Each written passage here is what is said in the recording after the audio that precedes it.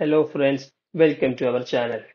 ഇന്നത്തെ സെക്ഷനിലൂടെ നമ്മൾ ഡിസ്കസ് ചെയ്യുന്നത് CPT ബുക്കിലെ സർജറി പോർഷനിലെ ഒരു ഇമ്പോർട്ടന്റ് പാർട്ടാണ് integumentary സിസ്റ്റം. ഈ integumentary സിസ്റ്റത്തിലെ ഒരു പ്രധാനപ്പെട്ട ഏരിയയാണ് adjacent tissue transfer or rearrangement. ATT coding ചെയ്യുമ്പോൾ പലർക്കും എറേഴ്സുകൾ വരാം. സോ ഇനി മുതൽ എറേഴ്സുകൾ വരില്ല. കാരണം അതിനുള്ള ഒരുപാട് ടിപ്സുകളും ട്രിക്സുകളുമായാണ് ഇന്ന് ഞാൻ നിങ്ങളുടെ മുന്നിൽ വന്നിരിക്കുന്നത്. അവ ഏതൊക്കെയാണെന്ന് നമുക്ക് ഈ വീഡിയോയിലൂടെ ഡീറ്റെയിൽ ആയിട്ട് പഠിക്കാം. CPC എക്സാമിന് ഒഴിച്ചുകൂടാൻ കഴിയാത്ത ഒരു ഏരിയയിലൂടെയാണ് നമ്മൾ ഇന്ന് പോകുന്നത്. അതുകൊണ്ട് തന്നെ ഈ ഭാഗത്ത് നിന്നും നമുക്കിനി മാർക്ക് പോവാൻ പാടില്ല. കാരണം ATT കോഡിംഗ് ചെയ്യുമ്പോൾ ശ്രദ്ധിക്കേണ്ട എല്ലാ ടിപ്സും ട്രിക്സും ഞാൻ ഇന്ന് നിങ്ങൾക്ക് പഠിപ്പിച്ചു തരും. സോ വീഡിയോ സ്കിപ്പ് ചെയ്യാതെ മുഴുവനായി കാണാൻ ശ്രമിക്കുക. അതിനു മുന്നേ നിങ്ങൾ ഈ ചാനൽ ആദ്യമായാണ് കാണുന്നതെങ്കിൽ തീർച്ചയായും സബ്സ്ക്രൈബ് ചെയ്യണം. വീഡിയോ ഇഷ്ടപ്പെട്ടാൽ ലൈക്ക് ചെയ്യാനും മറക്കരുത്. അപ്പോൾ നമുക്ക് വീഡിയോയിലോട്ട് പോവാം. Friends, adjacent tissue transfer code ചെയ്യുമ്പോൾ ശ്രദ്ധിക്കേണ്ട ഫസ്റ്റത്തെ ടിപ്സ് എന്താണെന്ന് നോക്കാം. നമുക്കൊരു ക്വസ്റ്റ്യനിൽ ATT പ്ലസ് എക്സിഷൻ വന്നാൽ നമ്മൾ കോഡ് ചെയ്യേണ്ടത് ATT മാത്രമാണ്. അവിടെ നമ്മൾ എക്സിഷൻ കോഡ് ചെയ്യില്ല. അതായത് ഒരു ക്വസ്റ്റ്യനിൽ adjacent tissue ട്രാൻസ്ഫറും അതിനോടൊപ്പം എക്സിഷൻ എന്ന് പറഞ്ഞ ഒരു ടേമും വരികയാണെങ്കിൽ നമ്മൾ എക്സിഷൻ ചെയ്തത് കോഡ് ചെയ്യില്ല, ATT മാത്രമേ കോഡ് ചെയ്യുള്ളൂ. അതാണ് ഒന്നാമത്തെ tips. Second, ATT plus circumcision എന്നൊരു ക്വസ്റ്റ്യന് കാണുകയാണെങ്കിൽ, അതായത് adjacent tissue ട്രാൻസ്ഫറും അതുപോലെ തന്നെ സർക്കംസിഷനും ഒരു ക്വസ്റ്റ്യനിൽ തന്നെ ചെയ്തു എന്ന് പറയുമ്പോൾ നമ്മൾ അവിടെ രണ്ടും കോഡ് ചെയ്യണം. അവിടെ ഒന്ന് മാത്രമായിട്ട് കോഡ് ചെയ്യരുത്. ഇവിടെ ബോത്ത് കോഡാണ് നമ്മൾ കൊടുക്കാറ്. അതായത് ATTക്കും സർക്കംസിഷന്റെയും കോഡ് ചെയ്യേണ്ടി വരുന്നു. ഇവിടെ ഒന്ന് മാത്രമായിട്ട് കോഡ് ചെയ്യാൻ പറ്റില്ല, രണ്ടും നമ്മൾ കോഡ് ചെയ്യണം. ഇനി ഞാൻ പറയാൻ പോകുന്നതാണ് adjacent tissue ട്രാൻസ്ഫർ കോഡ് ചെയ്യുമ്പോൾ കൂടുതൽ ആൾക്കാർക്കും പറ്റുന്ന എറർ.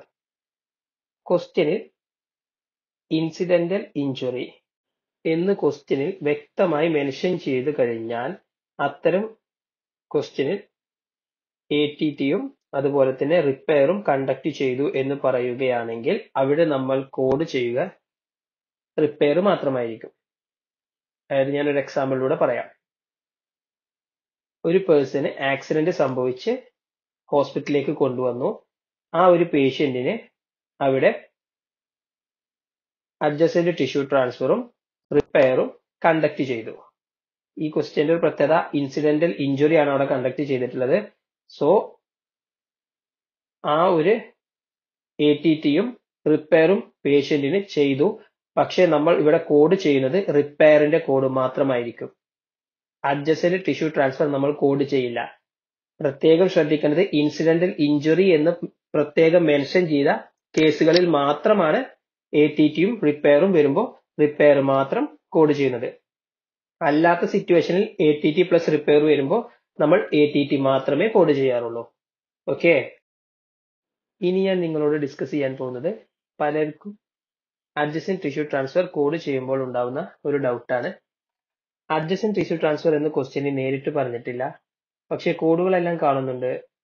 ഇത് കോഡ് ചെയ്യണോ, കോഡ് ചെയ്യണ്ടേ, അങ്ങനെയൊക്കെ ഒരു ഡൗട്ട് തോന്നാം. അതായത് ക്വസ്റ്റ്യൻസിൽ നേരിട്ട് adjacent tissue ട്രാൻസ്ഫർ എന്ന് പറയാറില്ല. അതിന് പകരം ചില കീവേഡുകളാണ് കൊടുക്കാറുള്ളത്. എക്സാമ്പിളായി ഞാൻ പറയാം. Z plasty, W plasty, VY plasty, rotation flap, random island flap, advancement flap എന്നൊക്കെ ക്വസ്റ്റ്യനിൽ കണ്ടു കഴിഞ്ഞാൽ അവിടെ കോഡ് ചെയ്യേണ്ടത് adjacent tissue ട്രാൻസ്ഫർ ആണ്. മിക്കവാറും ക്വസ്റ്റ്യനിൽ ഇങ്ങനെ കീവേഡുകളായിട്ടാണ് adjacent tissue ട്രാൻസ്ഫർ മെൻഷൻ ചെയ്യാറ്. നേരിട്ട് adjacent tissue ട്രാൻസ്ഫർ എന്ന് മിക്കവാറും ക്വസ്റ്റ്യനിൽ കൊടുക്കാറില്ല. സോ ATT കോഡ് ചെയ്യുമ്പോൾ ഈ കീവേഡുകൾ ക്വസ്റ്റ്യനിൽ ഉണ്ടോ എന്ന് പ്രത്യേകം ശ്രദ്ധിക്കുക. അങ്ങനെയാകുമ്പോൾ നിങ്ങൾക്ക് പെട്ടെന്ന് തന്നെ ക്യാച്ച് ചെയ്യാൻ സാധിക്കും ഇവിടെ കോഡ് ചെയ്യുന്നത് ATT ആണോ എന്നുള്ളത്. ഫ്രണ്ട്സ്, ഞാൻ ഇതുവരെ നിങ്ങൾക്ക് പറഞ്ഞു തന്ന ടിപ്സുകളെല്ലാം ഉപയോഗിച്ച് നിങ്ങൾ ഒരു പ്രോബ്ലം ചെയ്യണം. ഞാൻ ക്വസ്റ്റ്യൻ ഇടാം. Circumcision with adjacent tissue transfer was performed. What CPT codes are reported for this service? So ഞാൻ പറഞ്ഞു തന്ന ടിപ്സുകൾ ഉപയോഗിച്ചുള്ള ഒരു ക്വസ്റ്റ്യൻ ആണിത്. അപ്പോൾ ഞാൻ പറഞ്ഞു തന്നത് നിങ്ങൾക്ക് മനസ്സിലായോ എന്നറിയാൻ വേണ്ടിയാണ് ഞാൻ ഈ ക്വസ്റ്റ്യൻ ഈ വീഡിയോയിൽ ഉൾപ്പെടുത്തിയിട്ടുള്ളത്. അപ്പോൾ നിങ്ങൾ ഈ ടിപ്സുകളെല്ലാം ഉപയോഗിച്ച് ഈ ക്വസ്റ്റ്യൻ സോൾവ് ചെയ്ത് ഇതിന്റെ ആൻസർ കമന്റ് ചെയ്യുക. ഫ്രണ്ട്സ്, നമുക്ക് നെക്സ്റ്റ് ക്വസ്റ്റ്യൻ നോക്കാം. Pre operative diagnosis squamous cell carcinoma left lower eyelid. Post operative ഡയഗ്നോസിസും same തന്നെയാണ്. Procedure performed excision of squamous cell carcinoma of left lower eyelid, measuring 10 cm with a 2.0 cm squared rhomboid flap repair. ക്വസ്റ്റ്യന്റെ ബാക്കി portion കൂടി വായിച്ചിട്ട് നമ്മൾ time വെറുതെ waste ചെയ്യേണ്ട കാര്യമില്ല. കാരണം first portion വായിച്ചപ്പോൾ തന്നെ നമുക്ക് കംപ്ലീറ്റ് ആയിട്ടുള്ള ഒരു ഐഡിയ കിട്ടി, ഇവിടെ ഏത് ടൈപ്പ് പ്രൊസീജിയർ ആണ് ചെയ്തത് എന്നുള്ള എല്ലാം ഒരു ഐഡിയ നമുക്ക് ഫസ്റ്റത്തെ പോർഷൻ വായിച്ചപ്പോൾ തന്നെ ക്യാച്ച് ചെയ്യാൻ പറ്റി. സോ നമ്മൾ ബാക്കി പോർഷൻ കൂടി വായിച്ചിട്ട് വെറുതെ ടൈം വേസ്റ്റ് ചെയ്യാൻ പാടില്ല.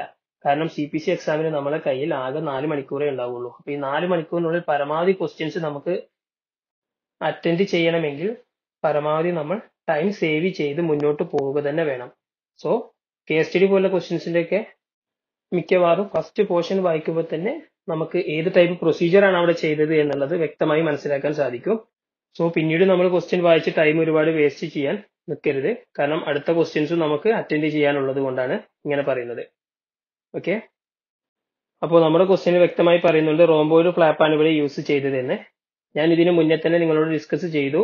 ATT എന്ന് ക്വസ്റ്റ്യനിൽ വ്യക്തമായി പറയില്ല, അതിന് പകരം ചില കീവേഡുകളാണ് തരിക. അപ്പൊ ഇവിടെ റോംബോയിഡ് ഫ്ലാപ്പ് എന്ന് പറഞ്ഞു. സോ ഈ റോംബോയിഡ് ഫ്ലാപ്പ് എന്ന് പറയുന്നത് ATT ആണ് അവര് മെൻഷൻ ചെയ്തതെന്ന് നമ്മൾ പെട്ടെന്ന് ക്യാച്ച് ചെയ്യണം. ഓക്കെ, ഡിഫക്റ്റിനെ കുറിച്ച് ക്വസ്റ്റ്യന് പ്രത്യേകം മെൻഷൻ ചെയ്തിട്ടില്ല, ബട്ട് റിപ്പയർ എന്ന് ക്വസ്റ്റ്യന് പറഞ്ഞിട്ടുണ്ട്. അതായത് ഡിഫക്റ്റ് എത്ര സെന്റിമീറ്റർ സ്ക്വയർ എന്ന് ക്വസ്റ്റ്യന് തന്നിട്ടില്ല, ബട്ട് റിപ്പയർ ചെയ്തത് 2 സെന്റിമീറ്റർ സ്ക്വയർ ആണെന്ന് പറഞ്ഞിട്ടുണ്ട്. ഒരു ഡിഫക്റ്റ് എത്ര അളവിലുണ്ടോ അത്ര തന്നെ അളവിൽ നമ്മൾ അവിടെ റിപ്പയർ ചെയ്യും എന്ന ഒരു കോമൺ സെൻസിൽ നമ്മൾ ചിന്തിക്കണം. എങ്കിൽ മാത്രമേ ഇത്തരം ക്വസ്റ്റ്യൻസിൽ നമുക്ക് പറയാത്ത കാര്യങ്ങൾ മനസ്സിലാക്കിയെടുക്കാൻ സാധിക്കുള്ളൂ. അതായത് ഇവിടെ എത്രയാണ് ഡിഫക്റ്റിന്റെ അളവ് എന്ന് ക്വസ്റ്റ്യനിൽ ഡയറക്റ്റ് പറഞ്ഞിട്ടില്ല, പക്ഷെ ഇൻഡയറക്റ്റ് ആയിട്ട് അവർ മെൻഷൻ ചെയ്തിട്ടുണ്ട് റിപ്പയറിന്റെ അളവ് വെച്ച്. സോ നമ്മൾ റിപ്പയറിന്റെ അളവ് വെച്ച് ഡിഫക്റ്റിന്റെ അളവ് നോക്കണം. അതായത് എത്ര ഡിഫക്റ്റിന്റെ അളവ് ഉണ്ടോ അത്ര തന്നെ അളവിൽ നമുക്ക് റിപ്പയർ ചെയ്യണമെന്ന് നമ്മൾ മനസ്സിലാക്കിയെടുക്കണം. സോ ഇവിടുത്തെ ഡിഫക്റ്റിന്റെ അളവ് എന്ന് പറയുന്നത് 2 സെന്റിമീറ്റർ സ്ക്വയർ ആണെന്ന് ഇപ്പൊ നമുക്ക് മനസ്സിലാക്കാൻ പറ്റി. കാരണം അത്ര തന്നെ അളവിലല്ലേ റിപ്പയറും ചെയ്യുക. ഓക്കെ, അപ്പൊ നമുക്ക് ഓരോ ഓപ്ഷൻസ് നോക്കി എലിമിനേറ്റ് ചെയ്ത് ആൻസറിലേക്ക് എത്താം. ഓപ്ഷൻ എ CPT കോഡ് നോക്കാം, 14060. കോഡ് ഡിസ്ക്രിപ്ഷനിൽ എന്താണ് പറയുന്നത് നമുക്ക് നോക്കാം. adjacent tissue transfer or rearrangement, eyelid, nose, ears and or lips, defect 10 square centimeter or less. So നമ്മളെ ക്വസ്റ്റ്യനിൽ ഡിഫക്റ്റ് കറക്റ്റ് പറഞ്ഞിട്ടുണ്ട് 2 സെന്റിമീറ്റർ സ്ക്വയർ ആണെന്നുള്ളത്. അപ്പോ ഇവിടെ പറഞ്ഞ മെഷർമെന്റ് എല്ലാം കറക്റ്റ് ആണ് നമ്മളെ ഓപ്ഷൻ എ എന്ന് പറയുന്ന 14060 എന്ന് പറഞ്ഞ CPT കോഡിൽ. ഇനി നമുക്ക് എ എന്നുള്ള ഓപ്ഷനിലെ ICD കോഡ് നോക്കാം, C44.129. ആ കോഡിന്റെ ഡിസ്ക്രിപ്ഷനിൽ പറയുന്നത് എന്താ നോക്കാം. Squamous cell carcinoma of skin of left eyelid. So നമ്മളെ ക്വസ്റ്റ്യനിൽ പറഞ്ഞ എല്ലാ കാര്യങ്ങളും കറക്റ്റ് ഫോളോ ചെയ്യുന്ന കോഡാണ് ഓപ്ഷൻ എയിലുള്ളത്. സോ നമ്മളെ ആൻസർ എന്ന് പറയുന്നത് ഓപ്ഷൻ എ ആണ്. ഇനി നമുക്ക് മറ്റുള്ള കോഡുകൾ കൂടി ജസ്റ്റ് ഒന്ന് നോക്കി നോക്കാം. ഓപ്ഷൻ ബിയിൽ CPT കോഡ് 14061 ആണ്. ആ കോഡിന്റെ ഡിസ്ക്രിപ്ഷനിൽ എന്താണ് പറയുന്നതെന്ന് നോക്കാം. Tissue transfer or rearrangement eyelid, nose, years or lips, defect 10.1 square centimetre to 13.0 square centimetre ആണ്. സോ നമ്മളെ ക്വസ്റ്റ്യനിൽ പറഞ്ഞുള്ള മെഷർമെന്റ് ഈ ഒരു മെഷർമെന്റിനോട് ഈക്വൽ അല്ല. സോ നമുക്ക് ബി എന്നുള്ള ഓപ്ഷൻ എലിമിനേറ്റ് ചെയ്യാം. ഇനി സി എന്നുള്ള ഓപ്ഷൻ നമുക്ക് നോക്കാം. സി എന്ന് പറയുന്ന ഓപ്ഷനിൽ ATT പ്ലസ് എക്സിഷൻ എന്ന സിറ്റുവേഷനിൽ നമ്മൾ ATT മാത്രമേ കോഡ് ചെയ്യുള്ളൂ എന്ന് മുന്നേ ഞാൻ പറഞ്ഞിട്ടുണ്ട്. സോ ആ റൂൾ ബേസ് ചെയ്ത് നോക്കുമ്പോൾ നമുക്ക് സിയും ഡിയും എലിമിനേറ്റ് ചെയ്യാൻ സാധിക്കും. കാരണം അവിടെ ATT പ്ലസ് എക്സിഷൻ എന്നാണ് നമ്മൾ ക്വസ്റ്റ്യനിൽ പറഞ്ഞിട്ടുള്ളത്. സോ ATTയും എക്സിഷനും നമ്മൾ കോഡ് ചെയ്യേണ്ട സിറ്റുവേഷനിൽ ATT മാത്രമേ നമ്മൾ കോഡ് ചെയ്യുള്ളൂ. അവിടെ ഒരു റൂൾ ഉണ്ട്, ATTയും എക്സിഷനും ഒരുമിച്ച് കോഡ് ചെയ്യില്ല. സോ നമുക്ക് സി എന്നുള്ളതും ഡി എന്നുള്ളതും എലിമിനേറ്റ് ചെയ്യാം. ഇനി ജസ്റ്റ് നമുക്ക് അവിടുത്തെ ICD കോഡ് കൂടി നോക്കാം. C44.122. Squamous cell carcinoma of skin of right eyelid. So നമ്മളെ ക്വസ്റ്റ്യനിൽ പ്രത്യേകം മെൻഷൻ ചെയ്തിട്ടുണ്ട് ലെഫ്റ്റ് ഐലിഡ് ആണെന്നുള്ളത്. സോ നമുക്ക് ഇവിടുത്തെ ICD കോഡും റോങ് ആണ്. അപ്പൊ നമ്മളെ കറക്റ്റ് ആൻസർ എന്ന് പറയുന്നത് എ ആണ്. ഓക്കെ, ഇത്തരം സിറ്റുവേഷനിൽ നമ്മൾ പരമാവധി റൂളുകൾ നോക്കിയിട്ട് എലിമിനേറ്റ് ചെയ്താൽ ഫസ്റ്റ് തന്നെ നമുക്ക് ആൻസറിലേക്ക് എത്താൻ സാധിക്കും. അതായത് നിങ്ങൾ ക്വസ്റ്റ്യന്റെ ഫസ്റ്റ് പോർഷൻ വായിച്ച് മനസ്സിലാക്കിയതിന് ശേഷം നേരെ ഓപ്ഷനിലേക്ക് വന്നിട്ട് ഡിയും സിയും ഓപ്ഷൻ പെട്ടെന്ന് നോക്കുക. അപ്പൊ തന്നെ നമുക്ക് മനസ്സിലാവും ATT plus excision is equal to ATT. So നമുക്ക് സിയും ഡിയും എലിമിനേറ്റ് ചെയ്യാം. പിന്നെ നമുക്ക് എയും ബിയും നോക്കിയാൽ ഓപ്ഷൻ എയിലെ CPT കോഡിന്റെ ഡിസ്ക്രിപ്ഷനിൽ പറയുന്നതാണ് ഈ ക്വസ്റ്റ്യനിൽ പറഞ്ഞിട്ടുള്ള മെഷർമെന്റിനോട് ഈക്വൽ ആവുന്നതെന്ന് നമുക്ക് മനസ്സിലാവും. സോ ബി നമുക്ക് എലിമിനേറ്റ് ചെയ്തിട്ട് എ ആണ് നമ്മൾ ആൻസർ എന്ന് പെട്ടെന്ന് തന്നെ കണ്ടെത്താൻ സാധിക്കും. അതുപോലെ വേറെ സിറ്റുവേഷൻ ഞാൻ പറയുകയാണ്. ക്വസ്റ്റ്യനിൽ നമുക്ക് ഒരു തരത്തിലുള്ള മെഷർമെന്റും തന്നിട്ടില്ല, പക്ഷേ ഓപ്ഷനുകളിൽ മെഷർമെന്റ് ഉണ്ടെങ്കിൽ അത്തരം സിറ്റുവേഷനിൽ നമ്മൾ ഏറ്റവും കുറഞ്ഞ മെഷർമെന്റ് ഉള്ള കോഡുകൾ വേണം സെലക്ട് ചെയ്യാൻ, അല്ലെങ്കിൽ നമ്മൾ സെലക്ട് ചെയ്യുന്ന ആൻസർ തെറ്റാവും. ഒന്നുകൂടി പറഞ്ഞു തരാം. നമ്മുടെ ക്വസ്റ്റ്യനിൽ മെഷർമെന്റിനെ കുറിച്ച് മെൻഷൻ ചെയ്തിട്ടില്ല, ബട്ട് കോഡുകളിൽ മെഷർമെന്റിനെ കുറിച്ച് മെൻഷൻ ചെയ്യുകയാണെങ്കിൽ അത്തരം സിറ്റുവേഷനിൽ നമ്മൾ കോഡുകൾ എടുക്കുമ്പോൾ കോഡുകളിൽ പറയുന്ന മെഷർമെന്റ് ഏറ്റവും ചെറിയ വാല്യൂ ഉള്ള കോഡ് ആയിരിക്കണം എടുക്കേണ്ടത്, അല്ലെങ്കിൽ നമ്മൾ എടുക്കുന്ന ആൻസർ തെറ്റും.